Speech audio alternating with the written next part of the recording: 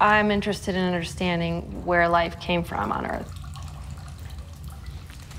And it looks like it keeps going that way, and I can't quite see. That is one of the reasons why I go underground. Because underground, things are happening in a way that's analogous to what might have been happening in the first few chapters of life on Earth. Okay, here we go.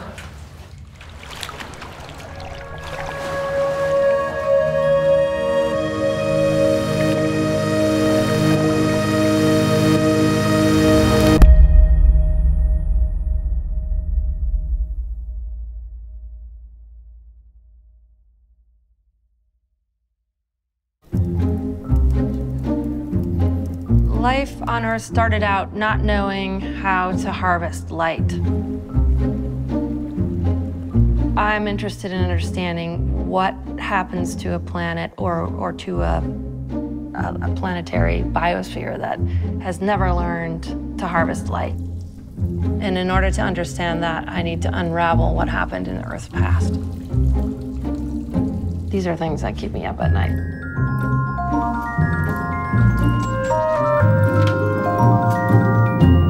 Come on in. Okay, so we need to find the spectrophotometer, and this is part of what we need. And we got two spectrophotometers here. Aren't they cute? They look like hedgehogs. I love these things. This one looks cleaner. Let's take this one. This is something that we use to measure what's dissolved in the water. Boop, boop. I love that noise. Okay, so we need the tubes. We can't forget those because we need the tubes to put the water in, to put in the spectrophotometer. So these are the tubes. We need this. This is called a multimeter. It's gonna tell us how much salt is in the water. And that is gonna tell us how much energy the microbes have to eat. What we're doing when we measure the water chemistry is measuring the conditions that these organisms like to live in. We're measuring their habitat. Here we go. Okay.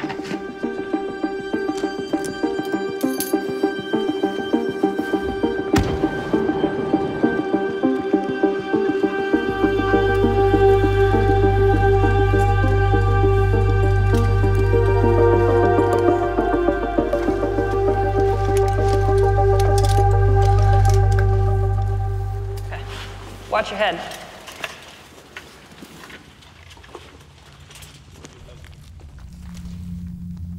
Underground is one of the least explored places on Earth, but there's lots of life down here.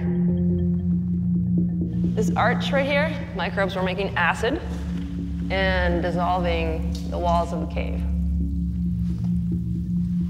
These strange squiggly slimes form on the walls. We don't understand how they form, but we know they're made by life. We don't know which life or how they're formed. It's really still a mystery.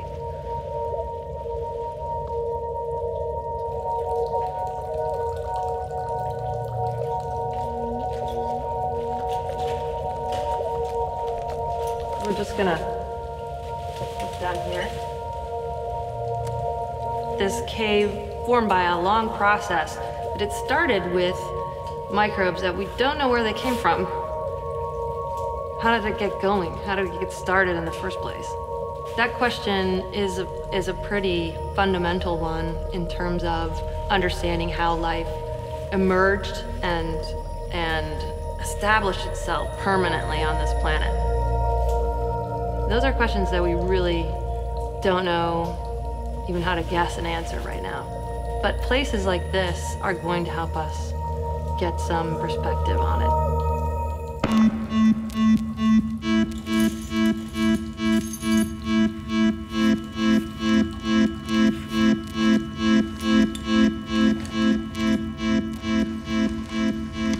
Piano piano.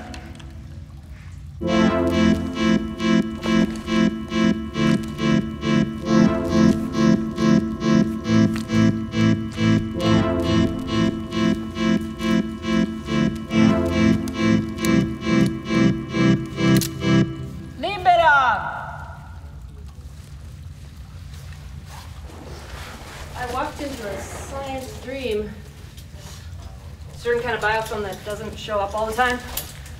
It's here today. They don't bloom often. They bloom only in certain conditions when the water level is very low and there's not too much oxygen-rich water percolating down from the surface. So to have stumbled upon a bloom of this exciting magnitude is really, it's lucky. So I'm really excited. I'm so excited I have to bite this pencil.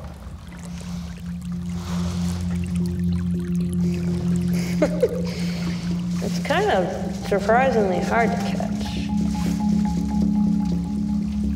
It feels like silk, actually. You can barely tell it's touching you.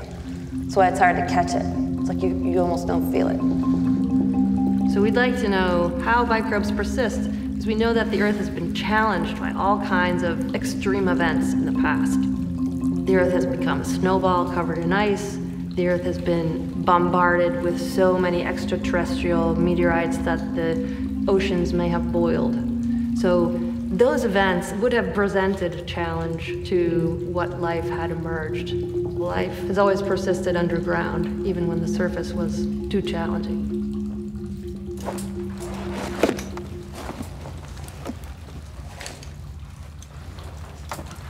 We're going to measure how much salt is in the water with this.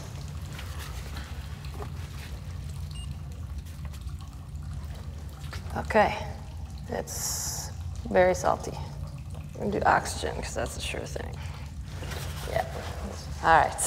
So when we break this ampule, then we're going to rush the ampule to this spectrophotometer over here because we only have a few seconds to make the reading. This is one of the most uncomfortable places on the planet, as far as I know. Did you get that? That was cool. So what color is it? It's yellow, no oxygen. Excellent. That's what we thought, but let's ask the spectrophotometer if we're right.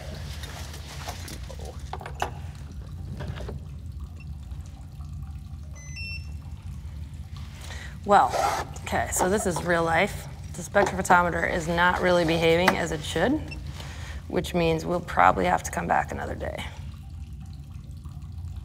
Not perfect performance, let's just say. Of course. Status report. Today we actually had both good luck and bad luck, and that's kind of how it goes. So we had good luck because we saw this bloom of slime. We had bad luck because the spectrophotometer got damp and we could only make half the measurements that we really wanted to make.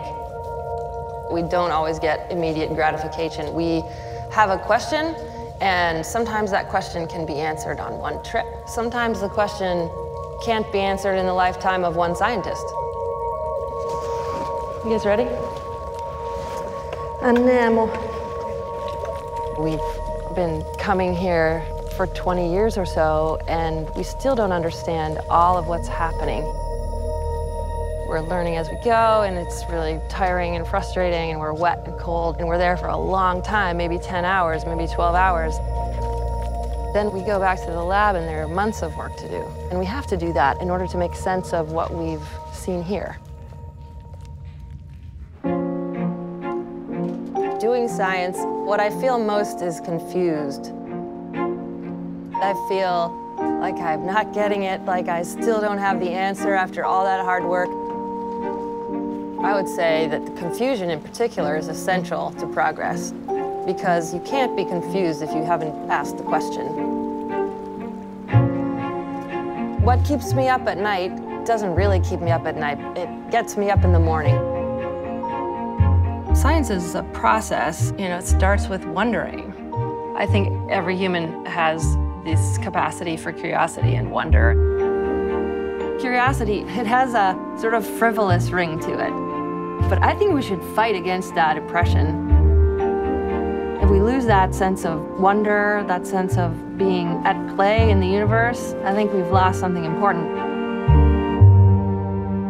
We're slowly creeping towards understanding, but we're sort of toward the beginning.